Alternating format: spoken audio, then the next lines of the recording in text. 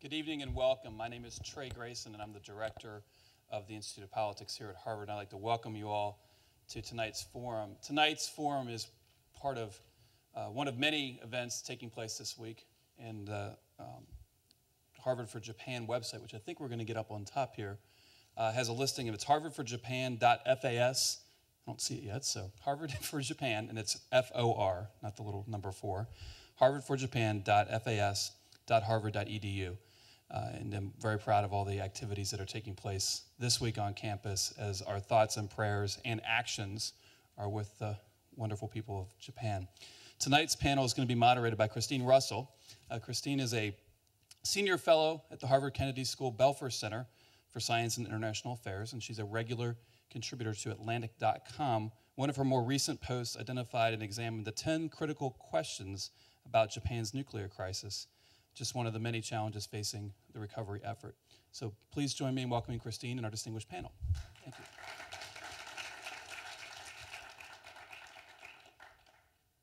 Well, again, the title of tonight's forum, as you know, is The Earthquake and the Worldwide Aftershocks.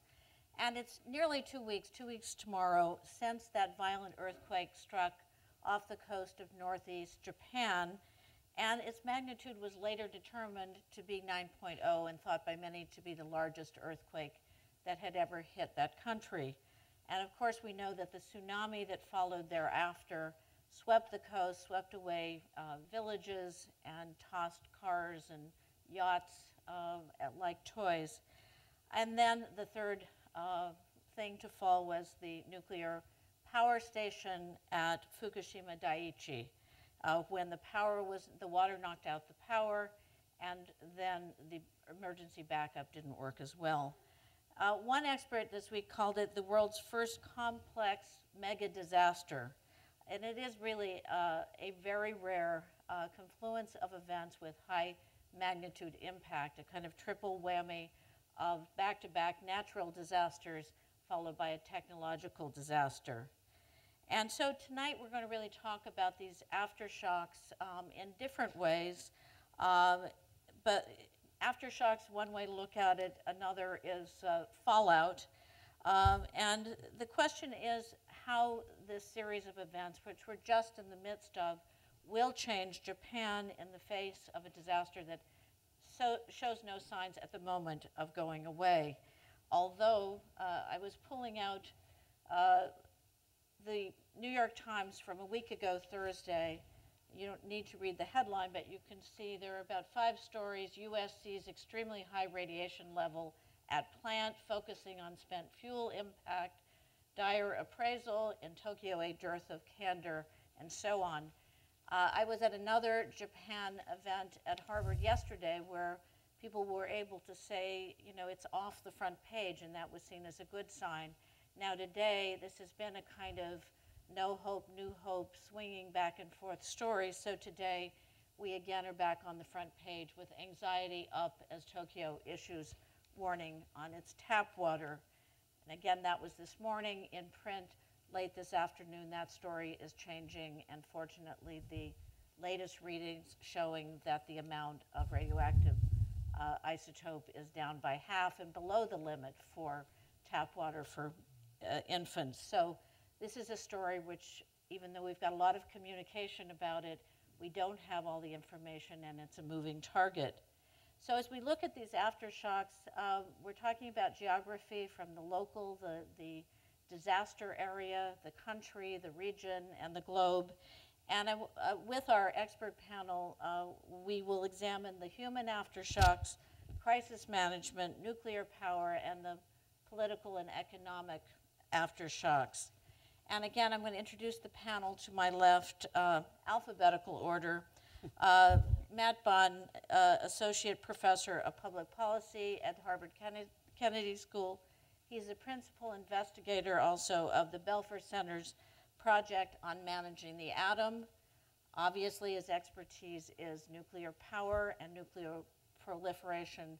And he's been at so many events on this topic. He's either Mr. Nuclear or Dr. Plutonium, unfortunately. So Matt Bond. Next to Matt, we have the Honorable Takeshi Hikihara, the the Consul General of Japan here in Boston. He's a 29-year career diplomat who's been stationed around the world from Russia to South Korea. He just arrived here in January, so he's just been in the Boston area for 2 months. His expertise is law and economics, in addition to all of his diplomatic expertise. Next to him, we have Herman Dutch Leonard. He's the George F. Baker Professor of Public Policy at Harvard Kennedy School and also a professor of business administration at the Harvard Business School. And his expertise among, again, these are limited ones I'm giving in terms of tonight's forum, crisis management and leadership.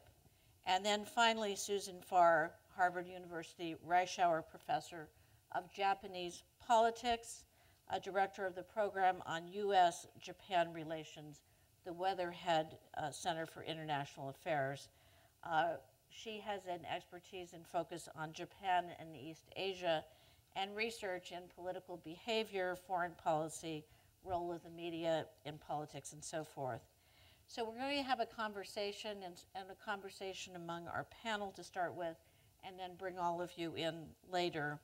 And so I'm going to start first with the Consul General and ask him to give us an update on the human aftershocks. Obviously, there's a lot of global implications, but there's been a huge loss of life, and he's going to address that and its impact on Japan, both locally and the country, and what's happening there. Yes, thank you. As of today, there are 9,800 deaths, 17,500 missing, and almost 250,000 people who have been evacuated. And very unfortunately, the total death toll is still expected to increase. And there's another serious problem, which is on the community level. Because of the really devastating tsunami, everything is swept away. So it would be a very difficult question after what happened, whether we can maintain a community in that area. And to maintain a community and to restore a community is very important for the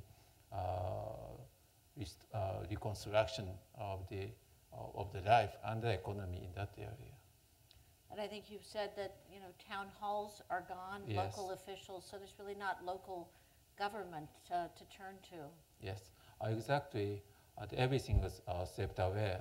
The town halls, city halls, and the authority itself disappeared. And that's the one reason of why we have got so many difficulties in securing the most basic human needs. Professor Leonard, could you talk about the crisis management? Japan is famous for being one of the most prepared countries or societies in the world, and yet it's been a real struggle in action for the last nearly 2 weeks. Can you talk about how you see it from a crisis management standpoint? Well, thank you, Christine, and welcome to all of you. Thank you for your interest in this, and let me express my sorrow and condolences to those involved for the enormous loss of life and dislocation and suffering that this event has caused. Japan is famously one of the most prepared countries in the world for seismic events and tsunamis, and yet it's a struggle. It's a huge event. So why is that? The first and most important thing to notice about it is that Japan made enormous preparations for an event like this, and those preparations basically worked. Tens of thousands of lives were saved by what the Japanese people had done in advance in this event, to build buildings that would not fall down in the case of an event this size, to have people trained to move out of the way if there was a tsunami coming. And the first thing we should notice is the great success of those preparations. That's a very important thing. A second thing we need to notice is this is an unprecedentedly large event. This event was larger than the largest event that was predicted to be able to happen on that fault line. So it's an unexpectedly large event. All large events are unexpected, but this is beyond what was thought to be the limit for what these events could be. So it's not an event for which one could reasonably have been fully prepared. And in that context, I think you have to realize whenever an event exceeds our reasonable capacity, the results will look messy, and it will look like we would hope that we could be able to respond more quickly and more efficiently. I think we will find in the end, it's too early to say, no one can have an evaluation yet really of what the response is, but I think we will in the end discover that the response has been very strong, very good, very effective. It's an extremely difficult response to make because at the same moment that your needs are sudden and large, much of the capacity that you were hoping to rely on has also been damaged or destroyed. As the Consul General observed, in some of these remote villages, the entire village is gone. So some of the response capability that you were hoping to be able to use for any kind of emergency event there has been destroyed by the same event that has created the need. So the gaps are huge, and in that context, we should expect something not to look particularly pretty, but in the end, I think we will say the response was good. And basic human needs are being met. People are getting food and water, and so I think in general that we should stay focused on both the fact that the preparations worked and the response to date, as far as we can tell, seems to be going well. Matt, the world has really been following and probably more aware than they ever thought they would be of how many reactors would be at Fukushima Daiichi's, the 6 reactors. How, and again, now the radiation issues are kind of magnifying the concerns. Where are we in terms of, in your opinion, getting control of it, and where does it go from here? What are your biggest concerns right now? Well, I think we're in a much better place than we were a few days ago. They are getting power hooked back up slowly but surely. They're working on getting some of the pumps working. So I think the risk is reduced, but it isn't gone yet. It's still a very serious situation. We've got 3 reactors that still have the spent fuel exposed. We've got at least 2 spent fuel pools that have had a serious problem, probably have damaged fuel in them. We don't really know how much of that fuel may still be exposed. And it's going to take some days, maybe some weeks yet, before we can say we've got all of the cooling in place in a stable way that's going to last. I think the food and water contamination that we've seen so far does suggest there was a little bit more radiation release than we may have first thought. But so far what it's done is it's provoked a lot of fear and not fatalities. I think we have to sort of draw back and say the big picture here is that there's 10,000 and maybe as many as 20,000 people killed by the earthquake and tsunami. There's 2 people in the hospital from the nuclear power plant. And that actually, as Dutch was saying, is kind of impressive if you think about the scale of the event. These reactors shut down as they were supposed to. The diesel generators came on and began generating power when the off-site power was lost, as they were supposed to. But then they got hit by the second punch, the tsunami that knocked out the diesel generators. Going forward, thinking about the lessons, I think we need to look at possible 1-2 punches that might happen at other reactors, or for that matter, other facilities that have a lot of explosive or toxic material in them, and that might take out both the normal safety systems and the emergency backups, either by accident or by terrorists. I think in the nuclear space, we're much less well prepared around the world to handle security incidents than we are to handle safety incidents. I think we need to get spent fuel pools around the world into a safer place. For example, you can take the hot fuel assemblies and put a cool fuel assembly next to them so that there aren't places where there are a bunch of hot fuel assemblies that will heat each other up if the spent fuel is drained. I think every country that operates these kinds of facilities now needs, in order to rebuild public confidence, an independent international review of the safety of their facilities and of their security. And I think moving forward beyond that, we need to strengthen the global regime that's intended to find and fix the least safe and the least secure facilities, because that regime is really quite weak today, and I think this sends a pretty clear message that it needs to be strengthened. We'll come back to that because I think there's a lot of issues, but Turning to Professor Farr, can you talk about the leadership in Japan on this? There's been a sense of a crisis, perhaps, in leadership, in addition to the obviously enormous crisis triggered by these three events. I think the judgment on how well the Democratic Party of Japan and the rest of Japan's leadership, including bureaucracy, have performed in this, it's going to take some time for voters to digest this because the crisis isn't over. There are still things that can go wrong. I think that you used the term earlier of the complex mega disaster, and I think if you start looking at the issue of the performance of leadership, you have to break it down into the different parts of the disaster. If you look at just the part coming out of the earthquake and tsunami itself, that is the rescue and recovery effort, then I think actually basically it was done a pretty good job. Japan has done quite a good job. You have in other countries situations of people who aren't picked up in a timely fashion, of people who don't do their job and just run or whatever. This didn't happen. Public officials really made an all-out effort on the recovery, and I think the fact that now 2,500 people are in secure environments, many in gyms or gymnasiums at schools or whatever. I'm sorry, 250,000, quarter million people are now in essentially safe havens is a testimony to how rapidly and effectively the government, under the leadership of the Democratic Party, acted with the work of the bureaucrats.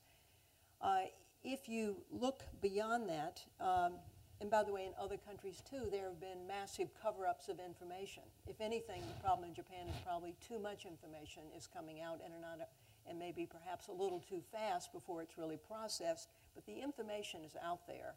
And time again, the chief cabinet minister has come to the microphone with updates to the point that he's become a kind of Twitter hero for being totally sleep deprived and so on. But there's a sense of, I think, of a government very, very responsive on these issues. Then when you move over to this whole other crisis that's the nuclear and radiation issue, then you move into an area that for political leadership, this is a stunningly difficult problem. And it makes this so different from, say, the Kobe earthquake or Katrina or other crises that we could talk about. These are highly technical issues. Political leaders have had to come up to speed very rapidly to even understand them and to know at what point to intervene. And I think the government now quickly and readily did, in fact, acknowledge that it should have moved more quickly, essentially, to take things over from TEPCO when it was clear that the safety of the Japanese public was at stake. They've admitted that mistake, and since then, I think they're doing everything that they can conceivably do to get information out to the public about what is happening in a timely fashion. On the radiation issue, I guess I've been very impressed by the just incredible speed with which they're now testing every single kind of vegetable, every single marine product, water in every given environment to determine the degree to which there is a radioactivity problem. I think they've been faulted maybe for getting the information out before, for example, the information about water safety for infants came out one day, and then people said, well, but what about mothers? Well, they didn't have that information at that time probably, and what would you like them to do? Get information out quickly that could be of major consequences for public health, or to wait until they're absolutely sure. We now know, by the way, that drinking water has been, in the most recent tests, apparently the risk is not what they originally thought, and it's apparently under control and under the limits in Japan. But at any rate, overall, stepping back, I think the jury is not yet in on what the voters will judge that performance of political leaders to be, but in many ways, I think they have been as responsive as they could be in an absolutely catastrophic situation. Well, one of the problems with risk communication at the beginning of a disaster is, it's sort of perception is reality, and a lot of the perception is formed right at the beginning. So going back to those first kind of chaotic days, particularly as the nuclear situation was unfolding, and it just, as it seemed it couldn't get worse, it would get worse. And it's not over. Are there some lessons on the communication front there? Because I do think, and maybe it's the U.S. media that's been too critical, but you said there was too much information. I don't think there was not enough information about what was known, and maybe too much communication, so that the two got mixed up, really. People, in some cases, there would be kind of like a telephone game. So it did not seem that in terms of the nuclear situation, which I was following, that they had a plan for communication and getting the information. This also happened at 3 Mile Island, and one of the biggest criticisms, 3 Mile Island, the 1979 nuclear accident in the U.S., one of the biggest criticisms was the way information was handled.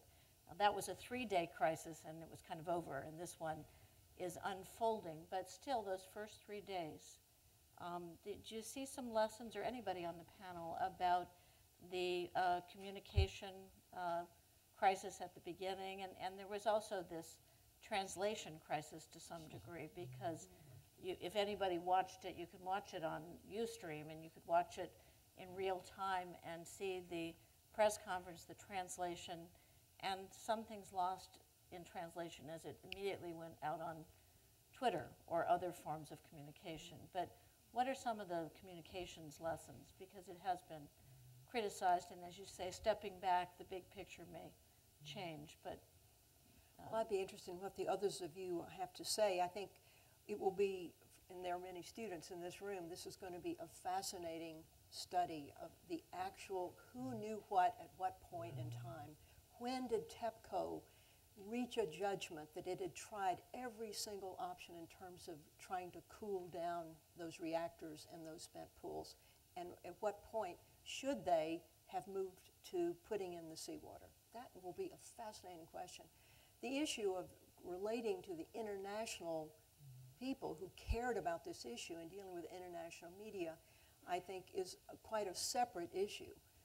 It's an important issue, and for people who work on media, that's going to be a big question to look at. But clearly, the communications internationally were very poor, particularly in the beginning. I think they've improved, but in the beginning, they were very and I'm willing to blame the media as well, because, again, media sounds singular, but there was an awful lot going on in terms of communication, where everybody's a communicator now because of the ability to tweet and such. But any of the rest of you? I think Susan makes a really important point about the technical complexity of what the leaders were trying to get on top of. Matt can tell us better than anybody, this is an incredibly complex piece of machinery, and the dynamics and physics of it are very difficult to understand in the best of times. And the key thing to notice is, again, unprecedented event, bigger event than had been planned for. People have suggested, an expert that I work with in Japan says this is roughly a 1,000-year recurrence event. So this is way beyond what the plants were directly designed for. And as a result, they sustained damage. And the first and most important thing to notice about the information is that even the experts on the site don't fully understand what has happened. They don't have the information. They don't have a clear picture of the state in which these reactors are operating. Now, that's both a good thing and a bad thing. The sense in which that's a defense is that that's why the information keeps changing, because nobody really fully understands this, and they're finding out as they go along. So my interpretation, it's a generous interpretation, but my interpretation is nobody was trying to hide anything. It's they didn't know, and they were revealing what they best understood at the time, but that's been rapidly evolving. But the downside of that recognition is that, think about that for a second, even the experts in the plant don't fully know what's happened to those reactors, and therefore don't fully understand the state in which they're trying to operate. And yet, still flying somewhat blind, they have to try to bring these to a safe landing. That is a scary thing. That's the residual risk that Matt is describing. That it looks like we're headed in the right direction towards stabilization, but it's hard to be completely confident of that. So I think one of the things that I would fault in the overall communication and media maelstrom that's been going on is the lack of making the point that Dutch just made, that people sort of said, well, the pressure is this, the water level is this, and they weren't really saying, we don't know this. We don't know that. I mean, the reality is, right now, if you were to list the top 10 things you would like to know to assess the remaining risk, I would say 8 or 9 of those, we just don't know the answer. And so there's a lot more that we don't know than that we do know that's important to assessing this risk. And I think people have been too unwilling to admit that on television. Both the Japanese officials, but also all of us experts and pundits who have been on TV have been expressing a lot more certainty than actually exists. And Consul General. Yes, I sense that this time the authority in Tokyo, the government and the companies included, are really trying to be as transparent as possible and try to provide all the information which are available and not try to hide that there are a lot of important missing pieces. And I think that was good. And this time, that kind of information activity was really testing because not like in the past, we have got a parallel channel of information, which is internet and social network, Twitter, etc. And there are a lot of information circulating in that channel, and always the government or the TEPCO has to compete, in a sense, with this flow of information. And the fact that the chief cabinet of Premier Chief Cabinet Edano has got a good mark in that circle on Twitter shows that we can say that we did a relatively good job. Although having listened to it, I think both the information generated and the media, there was not as much context. And certainly, as you say, both the expert and the electronic media, we did not have enough people who were competent to really talk about nuclear disaster. I mean, there's been a sense of maybe too much complacency. The last major comparable thing, Chernobyl, in 1986. I mean, how prepared did you feel that they were for this disaster on the nuclear front? So again, I just want to pick up on what Matt said, because he used a description that is similar to something we often say in talking about crisis management. You said there was a list of things that you'd like to know. We call that situational awareness. It's a relatively small list. If you know these things, then you have a reasonable grasp of what's going on. So what Matt is observing is we don't have situational awareness. The experts do not have situational awareness of the state of these reactors. Now, in that state, I will just observe to you, a common pattern is that experts are overconfident in that setting. They're overconfident that they do understand. They think they understand when they don't. And they're overconfident that they know how things are going to behave. They're overconfident in their predictions that, well, okay, we think it's roughly like this, and so if we do this, that will fix it. So we call this Krauss rule. It's based on a rule that was articulated by a chairman of the Joint Chiefs of the U.S. in the midst of a terrible event. Krauss rule is that 80% of the information that you get from a new bad situation on the first day will be wrong. You just don't know which 80% it is. And so and that's part of what we're living through. And part of it is, it's not that the people who are on the scene are lying to you. That might be true. You know, we'll find out if that was true. But it might be true. But even if they are trying to tell you the truth, they don't know the truth. But they think they do. They're overconfident. And so that's part of what we're living through, is the revealing of gosh, you know, that was a surprise to us, and here's another surprise to us. And that's, on the one hand, I think that explains a lot of what we've seen. On the other hand, it's also why we should be nervous. Not terrified, but nervous. That there are other things that we also don't know in this setting. The other thing I would draw attention to, it does come back to the media point, Christine, is that I think a lot of the information that you see was accurately reported. This is what people are telling us, and this is what we understand to be true, but misunderstood and then re-reported. So people, for example, have completely conflated one term, meltdown, as meaning a whole range of different things. Meltdown applies to a single fuel rod getting above the temperature that it's supposed to be at and having a minor event within that one fuel rod. That's a meltdown. All the way to, and people have heard that and then interpreted that as a total breach of containment and a release of high-level radioactivity, which is a nuclear catastrophe beyond Chernobyl. And people have been unable to distinguish where we were on that spectrum. But that was, again, the first couple of days meltdown. There wasn't a context that what was the containment situation. And again, there was a breakdown in communication starting from the experts to the lay media, I think.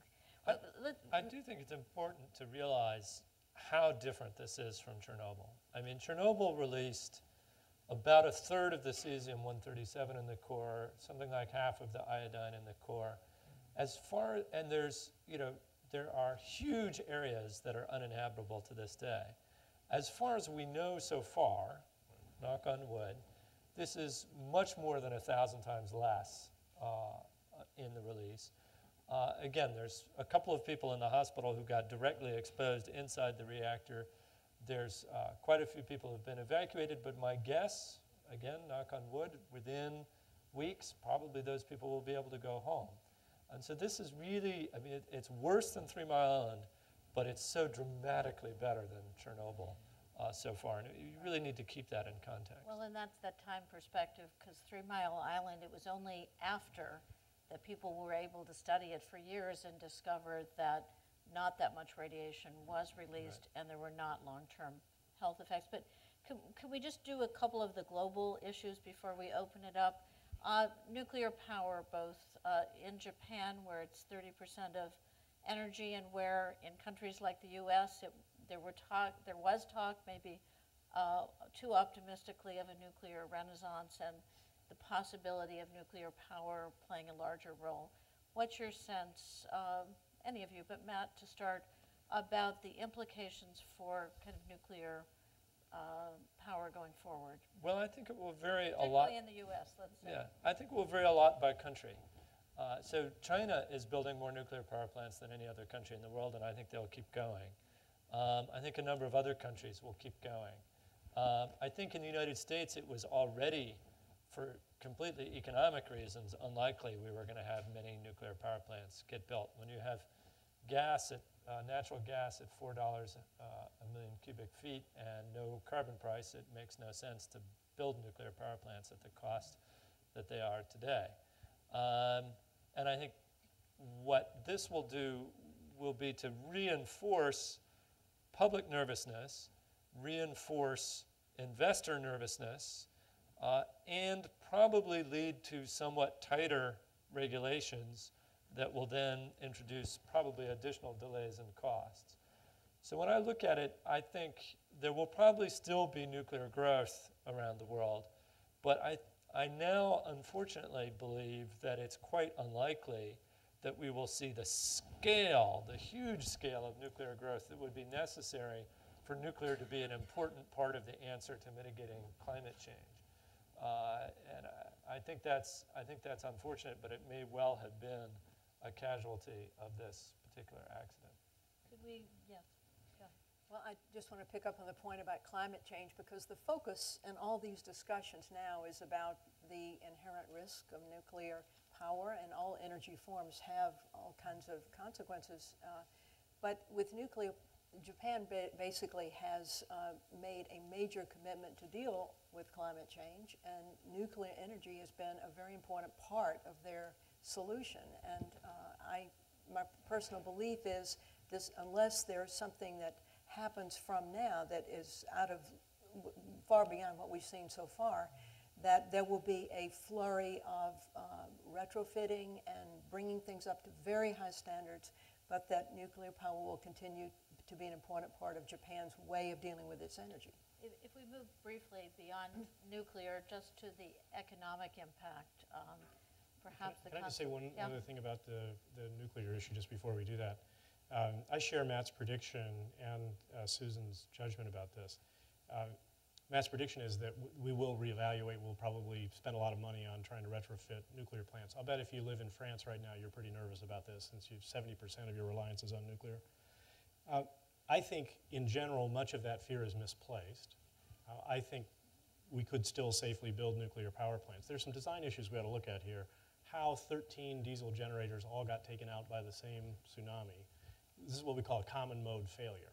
Okay, so that we have a backup system, but all of the different backup systems, or different elements of that backup system, were subject to the same risk. That's a design error. That's just a mistake in how you, we've made that mistake before. We can maybe fix it by looking more carefully for it.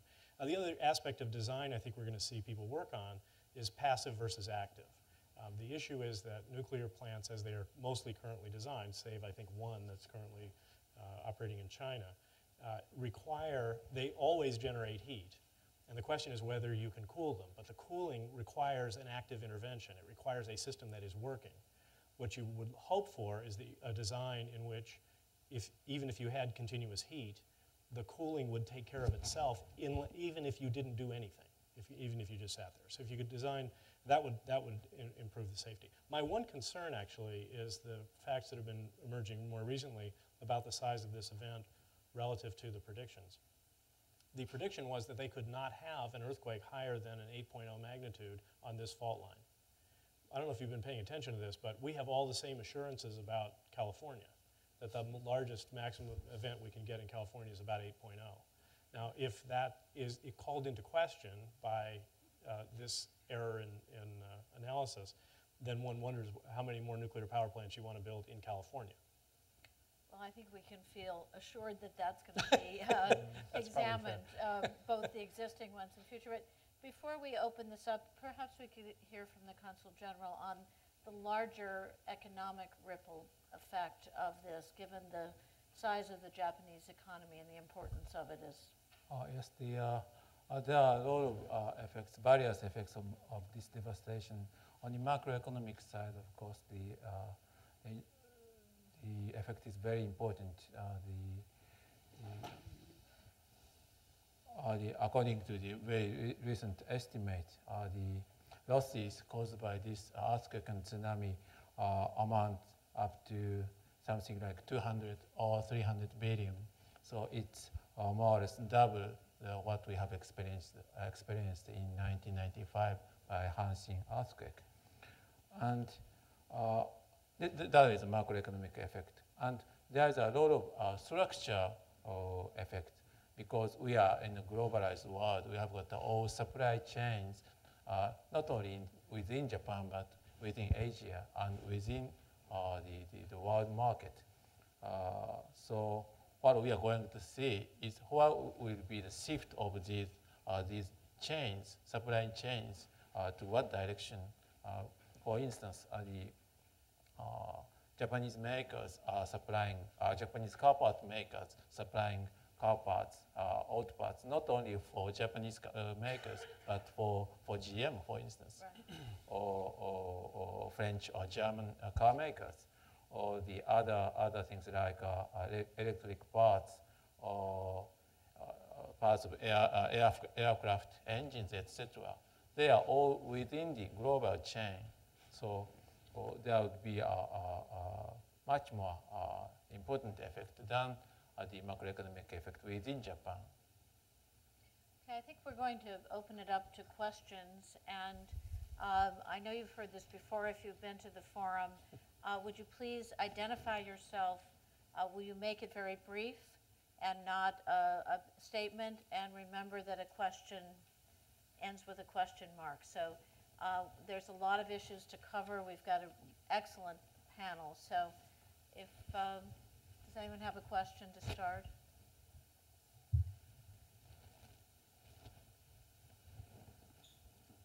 Hello, my name is Matthew Denman. I am a recent graduate, a PhD out of the Nuclear Engineering Department at MIT. My question was on the comment that was made about whether or not we should build reactors in California because there's a potential for a massive earthquake that could cause damage. Nuclear power, of course, isn't the only industrial technology that could cause damage to health and human life. Do you propose not building basically anything in California? Or is nuclear treated special in this case? Actually, I agree with you that there are many other technologies we want also to examine.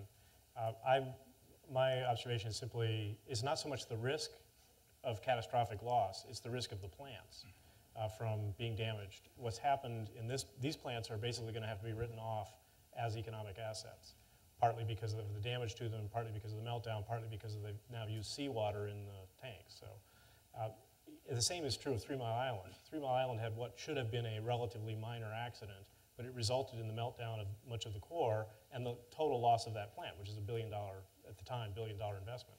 So my only observation is one ought to be careful about what assets one exposes to seismic risk.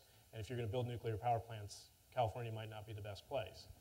But I'm not against nuclear power. I share Matt's prediction. I'm afraid that we are going to significantly reduce our investment and our growth in that industry, and I think that's probably a mistake.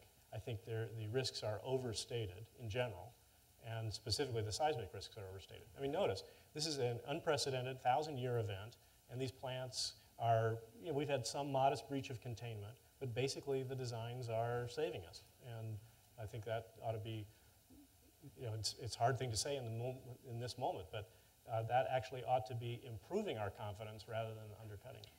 Although, Matt, you had an opinion piece about things that could be done right now in terms of the spent fuel, and things in which there were warnings from the National Academy of Sciences and others 5 years ago. So there is always the question of why some of these warnings were not taken, and obviously, if not now, when. But what's your sense of? Well, I do think that's true. I think one of the most interesting questions coming out of this whole thing, which is, as the questioner points out, not just for the nuclear industry, but for every industry that has large concentrations of either explosive or toxic materials or whatever, is how do you structure organizations so that people will push for the safety improvements and will ask the hard questions and so on, and not fall into a state of complacency where they sort of accept risk as the engineers in the lead up to the Challenger accident were doing. And it's hard to do, and I think my guess is the ways to do it probably vary a bit with national culture and the ways different national cultures work with these kinds of things. So I think it's a big challenge. One key item, I think, is making sure that relevant organizations have sort of a red team who's paid to ask those hard questions all the time. But drawing back, I think the key question the questioner is asking is a good one, which is compared to what, right? And in particular with energy, if we're not going to be building nuclear plants, we're going to be building something else. And every energy source has its risks, has its costs, has its downsides, and you have to balance these things. Coal in particular, I mean, there are thousands of people in the United States who die from coal every year without fail. Year in, year out, thousands of people are killed. That's not a risk, it's a fact. It's not a risk, it's a fact. But they're, one here and one there, and you never know that was the particular person that was killed because of that particular plant. And so we sort of live with that. There's tens of thousands of people killed in car accidents every year, and we sort of come to live with that because of the convenience that we get from using our cars. So I do think we need to have some context and balance when we're thinking about nuclear, because you do have to think compared to what. So I think it means you have to focus on risks and risk management, but it also means you got to focus on the right risk. As you said it before, the big risk with regard to nuclear is not seismic events at the plants, it's security events with the fuel before, during, and after. Well, one of the problems is getting big thinkers that can do these trade-offs, because again, we tend to also talk about them event by event, and that larger perspective is pretty hard to come by even from the experts. But that's why we have a Kennedy School. Yeah, exactly. That's why we've got the next one on risk trade-offs in energy. Question here. Yeah, I'm Neil Hurley from Boston. I'm an oil and gas geologist. Know a lot about faults and things. But for Dr. Bunn, I had a question. One of the downsides of nuclear power is the spent fuel. And it's curious, why there was spent fuel at this location. And then how does the nuclear industry get rid of spent fuel, and Japan in particular? Well, there isn't a way to get rid of And it. in the US as Right. well. You can't So- get rid of it, you can only move it. There isn't a way to get rid of it.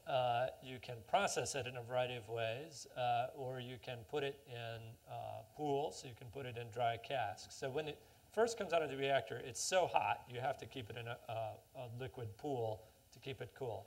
After about 5 years or so, it's cooled off enough that you could put it in a dry cask. And I think we need to be doing more of that. We need to be relying less on letting it pile up and pile up and pile up in these pools, and more on putting it into these dry casks, which are big concrete steel. It just sits there absolutely still.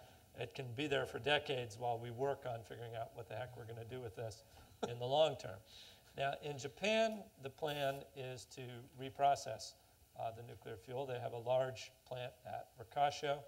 It has turned out to be an extraordinarily expensive proposition. In fact, the utilities finally went to the government and said, this is hurting our credit ratings, and they demanded and got a bailout in the form of a charge for every user of electricity in Japan just to pay for that reprocessing plant. It's much cheaper just to put it in the dry casks for the time being. And the reprocessing doesn't really solve the problem, because what it does is it takes the spent fuel and it divides it into 2 or 3 pieces: the plutonium, the really radioactive high-level waste, the uranium, but then you still have to figure out what to do with the radioactive high-level waste. In the United States, our plan had been to dispose of it in Yucca Mountain. President Obama canceled that. There's now a Blue Ribbon Commission looking into what we should do. We don't know what they're going to recommend. I strongly suspect one of the things they're going to recommend is an institutional change to take it out of the Department of Energy and out of a situation where, for decades, the reactors have been paying money every year to the government to take care of the spent fuel, and the government has A, not been taking care of the spent fuel, and B, spending the money on other things. So we have, in effect, been stealing money from the ratepayers. So I think the Blue Ribbon Commission is likely to recommend that we change that. But there is some hope in the sense that there are now 2 countries, Finland and Sweden, who have not only found places to put their nuclear waste, but found them with the support of the local communities. And in fact, in Finland, the community that didn't get the nuclear waste dump sued. Which is an interesting story. It raised the question in my mind of whether they'd like to have some of ours. But I don't think the answer to that is yes. But so How I much think are the dry storage casks being used? the dry storage casks are being used increasingly as these pools get filled. But I would like to see these pools not be as stuffed as they are. Because if you have more space between each spent fuel assembly, then if you did have some problem with a loss of water in the pool, it would be harder for the assemblies to heat up enough to cause a problem. Yes, up there. Thank you. Hi, my name is Ibrahim Khan. I'm a freshman at the college. I want to begin by thanking all of you for being here, discussing this very important issue. My question relates to Japan and specifically the way the country satisfies its energy needs. In the long term, do you experts see that Japan will have a change in the way it satisfies its energy needs, or will there just be a more careful approach to where these reactors and plants are placed? As you know, the more than 10% of the primary energy supply in Japan is by the nuclear power, and more than 30% of the electricity is covered by the nuclear plants. And as a country which clearly lacking in natural resources, it is an indispensable option. So, to my mind, it's my personal opinion. This is not a question whether or not go nuclear, but how we can keep this indispensable option, taking the best lessons possible out of this devastation, and to have a more secure systems and maybe better regulations, etc., and also to convince people, public opinion, which have been obviously much more have got a much more sensitivity vis-a-vis nuclear things, but it's an inevitable option. I would just like to comment that in the oil crisis back in the 1970s, Japan learned the lesson it took from that crisis, in which there was basically a difficulty getting oil from the Middle East, which was to diversify its types of energy sources, including now a great deal of experimentation in Japan on renewable forms of energy. But I think in the overall array of things, nuclear will continue to have certainly a part, but there's not going to be a reversion, say, to more dependence on, say, oil in the Middle East or some formula like that, because diversification is the best, I think, answer for a resource-dependent nation. If I had to guess, though, I would guess that the next few plants will be significantly slowed compared to what might otherwise have been the case. Yes, here. Hello, my name is Alice Shong, and I'm a sophomore at the college. I first want to thank you all again for being with us this evening. And my question was, I guess, what do you feel the recovery effort in Japan will be or should be like in the years to come? In particular, in the areas that you mentioned that were completely wiped out by the earthquake or the tsunami, do you feel that these areas will primarily be rebuilt as they were to be what they were before, rebuilt under a new model, or will the citizens of these areas simply be relocated to other cities, and will that be the primary effort going forward? I'll just, Please go I'll ahead. just No, comment. As we know, many of the people who were affected by the tsunami and earthquake are very elderly people, and I think this is going to be a huge challenge of Japan. I think it's also true that they have come from communities with dense social networks, high in social capital. And there's a book that's coming out from Daniel Aldrich, a faculty member, a professor in political science, that shows that when you look at how communities recover, the single best predictor of recovery is pre-existing social networks. Yep. And it's much more important than, for example, the degree to which there was a disaster or the socioeconomic standing of the people affected. So my guess is that people will seek each other out, even in communities that were diminished in numbers. They will find each other, and they will probably want to locate as near as possible to where they were before. I could be wrong about that, but I think based on the way people normally behave in these situations, and I paid a visit to Aceh, Indonesia at one point, looking at the rebuilding at the tsunami. People may go away for a while, but they tend to come back to the area that they know best, even if they're not dependent on their livelihood from, like, fishing, for example. So, I think it's a great question and a really important one. And we're moving soon, hopefully we're stabilizing the nuclear situation, we're moving soon to it's all about recovery. And we do know some things empirically from other large-scale events. First of all, we know Japan is very good at risk management. We know that from the fact that they did such effective preparation in advance. We also know from a cultural perspective that the Japanese have a long history of resilience. And resilience is the buzzword now that's being used as the basis for recovery. So how resilient is the population? I predict that the Japanese population will be very resilient, culturally dedicated. The sense of acceptance without defeat is really important. So we accept that this has happened and it's a terrible thing, but we're not defeated by it. We are going to go on. We are going to rebuild. Empirically, people want to build back what they had before. Almost always this turns out to be, in detail, impossible. It also often turns out to be unwise, because often what you've learned is that where they built before was risky for one reason or another. You've now had that revealed to you. Now, maybe if it's a 1,000-year event, you don't worry about that. You let 7 generations from now, they can worry about it.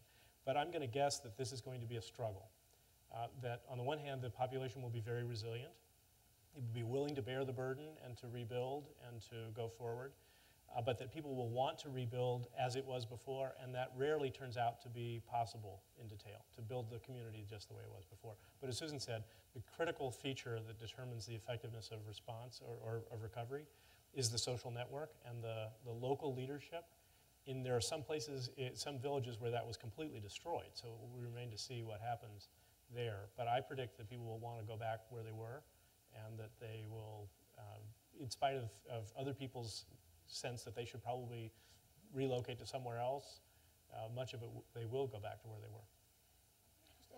Yes, go. One thing, after the Kobe earthquake, one of the extraordinary things that followed that was a real burst of volunteerism in Japan and the development of many, many NGOs that were helping the people who were affected by the earthquake. I think the people, in particular the elderly people who are affected by this earthquake and tsunami, are going to need a lot of support services, counseling and all kinds of help to find their lives again. And I think that probably, hopefully there will be a lot of NGO activity directed at that effort in Japan and providing support to them. Can I just comment on that, because I think that's a really important point. On the one hand, the resilient culture is a huge asset, a huge strength. But if what it means is that individuals feel that they have to bear the burden themselves, they can't ask for help, they have to bear it alone, that's not healthy. And so we know that after very large events, there is an epidemic, an often undiagnosed epidemic of post-traumatic stress. And that is something that people need to be attentive to, and we need to recognize that as a real issue. We need to diagnose it much more effectively than we have, and we need to respond to it and treat it. And it's a perfectly natural consequence of living through an incredibly traumatic event like this. So that's something, that's the potential downside to trying to be too resilient and to trying to carry it alone. So I hope that. Perhaps the Consul General could address kind of, we're at the end of 2 weeks. In the kind of next couple of months, what do you see as the biggest priorities for the initial recovery? Not the long term, but kind of the short to middle term. Before answering that question, let me add on what has been said about the other question. One important element is that that area, Tohoku area, is an area where the sense of community remains much more stronger than in other parts of Japan, not like in Tokyo. And the people there have shown a particularly strong sense of unity when they are faced with crisis. So that would contribute to restore the community once all these physical difficulties are settled. And the challenges that we are going to be faced in coming months rather than weeks will be, of course, after this first emergency stage, how to restore the system, how to restore the economy, how to restore the infrastructure, etc. And we are going to have we should have a concentrated effort for that purpose. Already the government is planning to prepare a supplementary budget, and we are going to have a national rehabilitation agency, a new agency to coordinate all the efforts throughout the government. But it will be a very daunting task for us.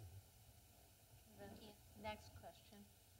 Hello, my name's Cormac Rafferty. I'm a physicist from Ireland.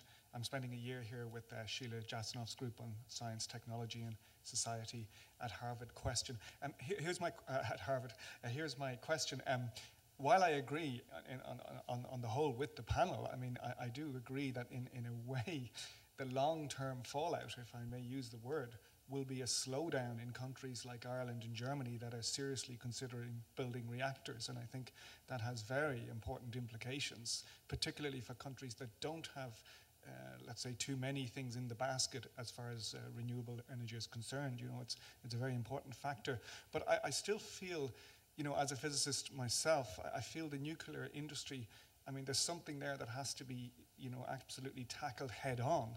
And the basic question that is being asked by so many people is, you know, can humans build a nuclear reactor which is accident-proof? And I know you'd immediately say, well, can anyone build anything that's accident-proof? But of course, radiation is a special case. And I think in tackling that question, I'd ask Matt and also the others, I mean, we do have to bear in mind that, number one, I mean, these events are extremely tragic, but they're not unrelated. It's not a confluence of, you know, a coincidence of different factors. A very large earthquake will, you know, you may expect a very large tsunami, and from that you would expect anything above ground to be at risk, in particular backup systems. So, you know, I'm very surprised as a lot of people were after the fact, that the backup generators were above ground in the first place. I'd love to hear from Matt why that is.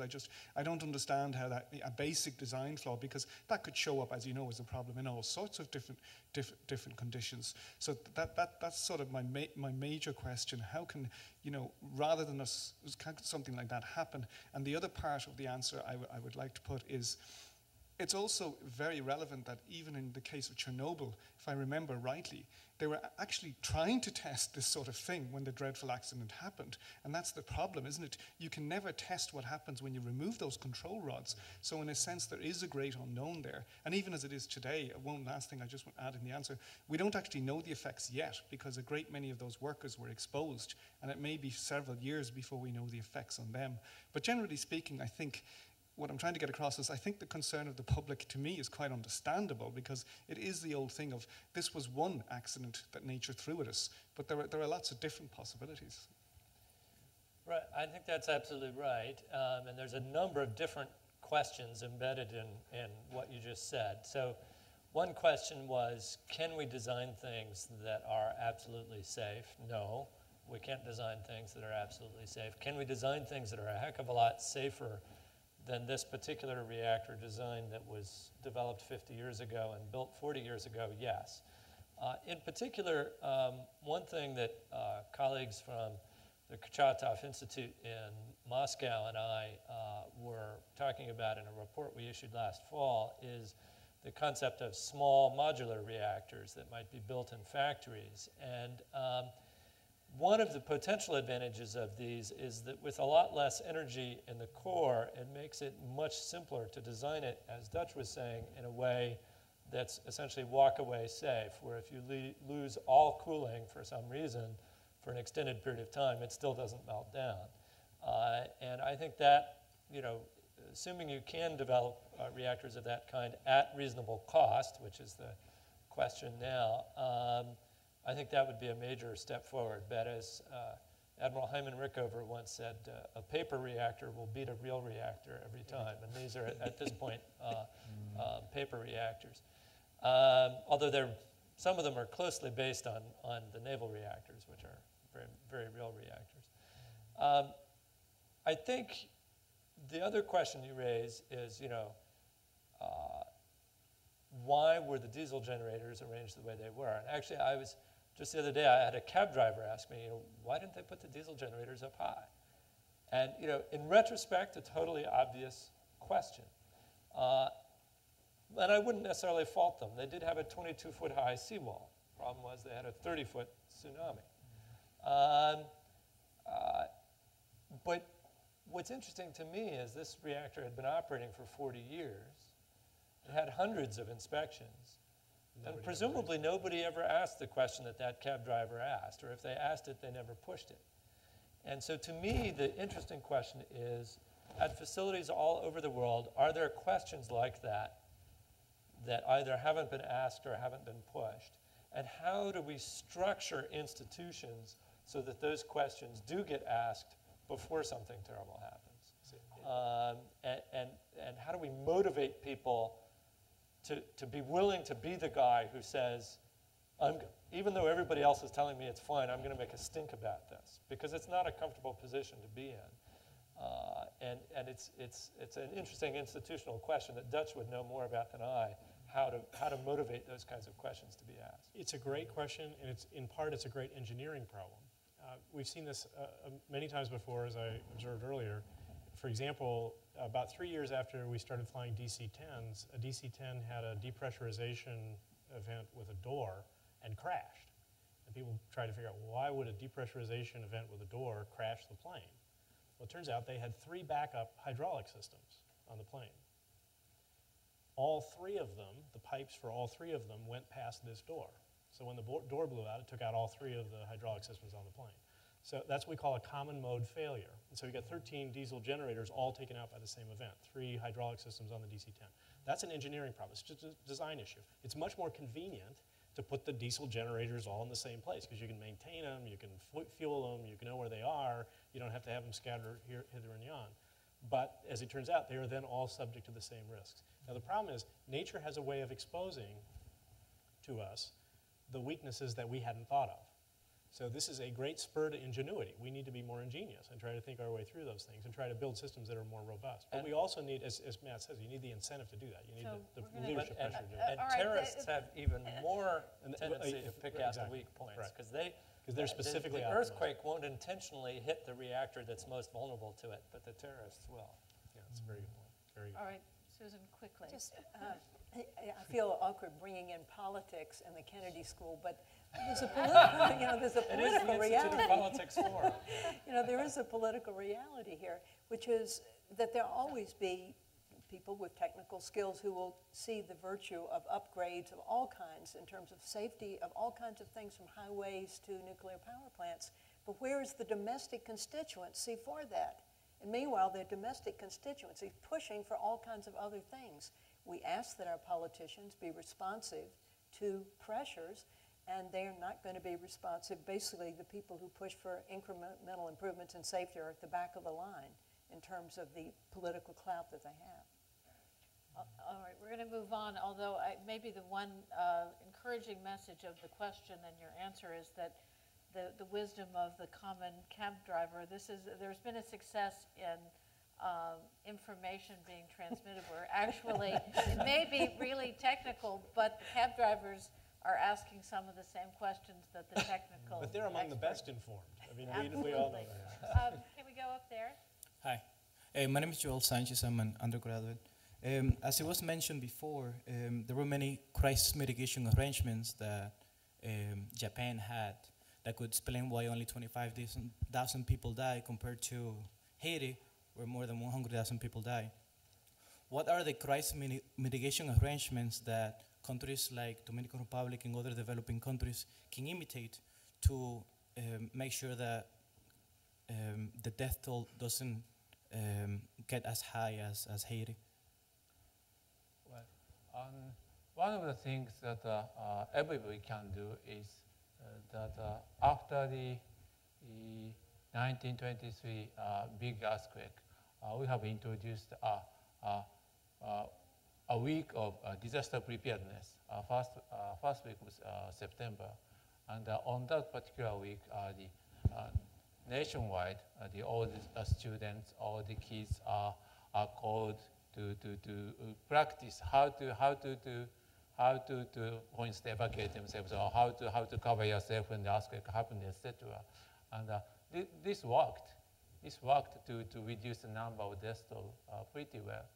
And that kind of repeated training is everybody can do, and that we pay. I think that's just a terrific question. And let me distinguish Haiti and Japan briefly. The way we characterize this is to observe that the event that happened in Haiti was not in the lifetime memory of anyone now alive. We had not had a major seismic event in Haiti for 250 years. So there was no memory of any real risk associated with building unreinforced masonry buildings. So concrete's relatively cheap. You pour it, you can build buildings 5, 6 stories high. There were many of those in Port-au-Prince. You had an earthquake that happened to happen in the highest density population zone in the country, with about 1 million people directly exposed to it, very close to the center of population, with many unreinforced masonry buildings, basically because we had had no seismic events to speak of in 250 years and nobody was worried about it. So the problem that Haiti illustrates is how you prepare against the event that you haven't seen before and haven't thought of. Japan, by contrast, has regular large seismic events. The Kobe earthquake, the 1923 Kanto earthquake, they've had very large events. And so it is well within the lifetime memory of many millions of people now alive in Japan to be prepared. Same is true of Chile. Chile had a seismic event immediately after Haiti. The Haiti event was a 7.0 earthquake. That's not a very big earthquake. It killed 300,000 people in the first 20 minutes. In Chile, they had an earthquake which was 30 times more powerful than that, and they had about 1,000 lives lost from it. Now that's a tragedy, but it's a tragedy of a whole different scale in terms of lives lost. Why? Chile, they have regular seismic events. So the ones we see, we call this not in my lifetime. The ones we see in our lifetime, or the lifetimes of our grandparents, we prepare against those. We're not perfect. We can get better about that. We can get better engineering and better motivation and better political leadership, we can do better. And we're dedicated to trying to figure out how to do better. But the ones that we see regularly, we do generally try to address.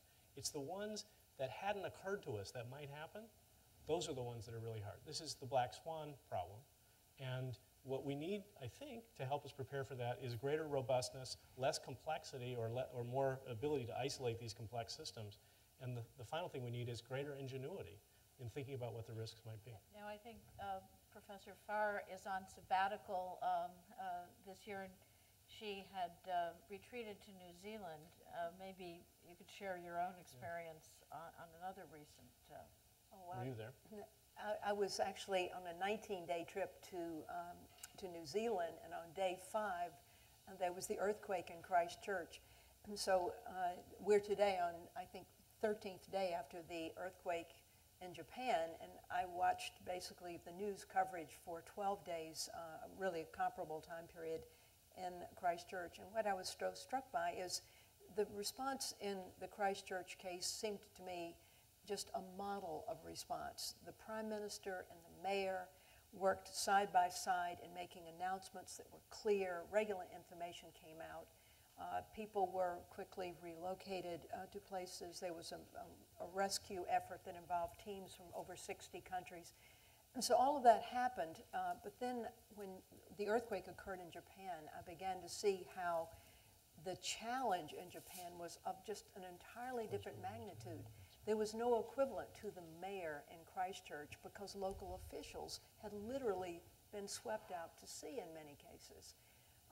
It was not confined to, in Japan's case, to one city. We have an entire coastal area involving multiple prefectures that were affected by this. And of course, the actual amount of devastation was absolutely so much more huge. So I was realizing that the challenge in Japan is simply been on a totally different order. The scale. Christchurch was a terrible event, and a couple hundred people lost their lives in it. It was a 6.3 earthquake. That is about 10,000 times less energy than the energy that was released in the Japan earthquake. 10,000 times less. We have the next question. Hi, I'm Philip Harris. I'm a Cambridge resident and also the co-chair of the Cambridge Scuba Sister City Committee. We are a small volunteer organization, and many of the people who are fundraising in the city now, they're doing things for, immediately get money to Japan, but because we're small, our focus, I feel, should be on the next phase in terms of the recovery. So I guess the question is based on some of the things you've seen in Indonesia, Haiti. An organization like us, what advice would you have for us in terms of where we should focus our energy in helping the people? Scuba was relatively safe. They're north of Tokyo, and their big issue now is dealing with refugees coming from Sendai. They have a few camps set up, and people are volunteering there. But, we're 8,000 miles away, so the question is, what can we do? And I guess if I can sneak in a second question, in terms of regional security, now that, say, a large portion of the self-defense force is dealing with crisis in Japan, how do you see that impacting regional security, particularly in the North Korean peninsula? Well, those are several questions. But, That's right. Start with the relief effort. Too hard. I think you might have comments on this kind of global relief response you've seen. Thank you very much. Thank you for all your goodwill, and thank you so much. We have been really receiving a massive offer of help from the United States, from all over the world, and we are really grateful to that. Frankly speaking, the area of devastation is so large, and all the lifelines, all the communications are once cut. At the initial stage, it is very difficult for the non-self-sustaining people to be there and to be helpful to those who are suffering. Only the military type of group, which are self-sustaining, like national self-defense forces, are really instrumental.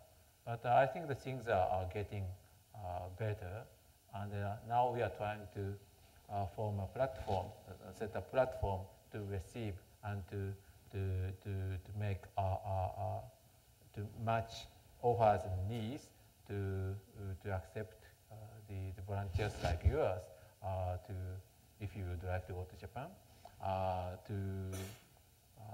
to be helpful. So in the time to come, if you are be a little bit patient, in the time to come, there will be ways to organize all these good wills into something really effective on the ground. And the second question for the National Self-Defense Forces, you make a very good question. I have to say that now our forces are really stretched because, for instance, when it comes to the army, the almost 60, more than 60% of our effective is being mobilized, and with or without the external threat like what you mentioned, it is not really sustainable for a long period of time. It is an emergency situation. But I would guess that the actual impact on regional security is pretty minor at the moment. The likelihood of the North Koreans actually trying to exploit this situation strikes me as extremely low. And in fact, one of a country that might be considered one of Japan's regional rivals, China, one of the first things they did is they actually diverted 2 LNG tankers that were headed for China to provide liquefied natural gas to China and sent them to Japan, realizing that Japan was going to need more energy to replace the nuclear plants that were shut down. If I could just comment on the first question, I spent all day today in a conference, after-action review of the Haiti process and the Haiti recovery. And we've also studied the New Orleans recovery from Katrina. The Kennedy School's had a project there over the course of the whole intervening now 5.5 years, and we've learned quite a lot about how to do recovery, how recovery actually happens. One important lesson is that recovery is done by the people who are there, not by people who are from outside. So I think the Consul General said this just right. First of all, it will take a while to figure out, for the people in Japan to figure out, people in these communities to figure out what they want to do and how they want to proceed. The most important thing that you can do as an outside organization is to be very careful to be driven by their realities instead of your assumptions. So you need to be very engaged with understanding what it is that they want to do. And it has to be driven by local leadership. All of the efforts where somebody's come in from outside and tried to run a planning process or tried to top-down institute a new community building process, all the ones from outside fail. The ones that succeed are based on community organizing from inside, where the outside groups, the volunteer groups and the government from outside, respond to what the people there want to do and enable them to do it more effectively. So put yourself in that role. So we're running out of time. Let's get a couple of more questions here. I'm not sure which of you, but yeah, go ahead. My name is Rintaro Iwasaki. I'm an associate of U.S.-Japan program. And thank you very much for the great discussion. It's very helpful for Japan. My question is how to rebuild the community. You already have discussed about that, but the biggest problem is that there is so few manpower and money, especially the several local governments vanished just after the tsunami. So the main point is how to get manpower and money from the private company, NPO, and some big funds, and so on. My question is there any good way or scheme to make use of such kind of groups, like private company and so on? I mean, how to set incentive to participate to the rebuilding plan? It is, I think it is the biggest problem for into 1 year or 2 years after the big earthquake. It's a good question on private sector. Professor Farr, do you want to take on that? Wouldn't you like to comment yourself? So I'll go first while they figure out who else is going to. It's a tough question. So the one thing I would just emphasize is the importance of realizing that this is not one event. It is many thousands of events that are different from each other. So if you look in different places, some villages were completely wiped out. In other places, in Sendai, much of the city is actually unaffected by the tsunami. And so there's a whole city there with resources. And again, the Japanese people have their own resilience. They have enormous reserves of both financial and physical capital. And the most important thing is they have huge human resources reserves. People who know how to do things, how to build things, how to bring things back. So in some places, much of that is intact nearby to the areas of damage. And in other places, it's very remote. So we can't think of it as one thing. It's different. It's highly variable about what happened and exactly where. So you have to be very careful to understand that we need to respond in a way that is highly decentralized and heterogeneous. But at this point, it's rather hard. We don't have We information. don't have the information. Just as we No. don't know what's going on in the plant, Absolutely, we exactly don't right. have really much of a detailed micro Absolutely look, right. and that and will that's emerge. part of why the Yeah. response looks messy in the beginning, and Right. why people say, well, gee, why isn't the response more effective? It takes a while, as the Consul General observed. It takes a while to find out. This is one of the rules of large-scale events, actually, is that you're not going to hear from the worst-off areas. Often, we say in the first 30 minutes, often in the first week, because everything about them was wiped out. Their communications, and so very often you find out only later where some of the worst off events are. In fact, perhaps you could tell us the degree to which communication has been restored to some of the remote areas. Yes, there are still areas in which the communication remains very difficult, but as days go by, there is a good coverage of communication which are now being restored, especially through email. I have noticed a very interesting phenomenon that the Japanese telecommunication companies all proposed the people finding service, but their email system haven't really well functioned. But rather the Gmail, which has got a server outside Japan, functioned quite well. So maybe that gives me an idea that to have a really concentrated system in one place, as just you mentioned for the example of DC-10 is a risk, and to have a decentralized system will be a good solution, which is more resistant to this kind of disaster. And maybe for the re-establishment of the community, that can work. You know, this network of social communication, which are not really like the communication center at the local authority or the local city hall, but this web of information can form a virtual community, kind of virtual community. And maybe the elder people can really participate in that or in that type of communication, but that's the role of the volunteers maybe to take the lead and involve the older members of the community into that kind of new kind of communication to rebuild the community. So we have one last question and we're going to end. Hi, my name is Ajay. I'm a freshman in the college. My question is, after the there has been serious fear of radiation all over the world, not just in Japan, even in overseas, even in the US, not just in the West Coast, but even in the East Coast. Pharmacies ran out of iodine tablets all over the place, and there's a serious fear. So after this, how do you think this will affect general public's approach towards nuclear energy all over the world, and how do you think this is going to affect the rest of our processing of nuclear energy? Well, first, I think it's too soon to tell. But second, I think, as I said before, it will probably vary country by country. I do think that there's been a lot of irrational fear. Even the Union of Concerned Scientists put out a statement saying, people in the United States ought to be saving the iodine pills for the people in Japan. Right. In case of I don't, I think a lot of the public fears are grossly misplaced.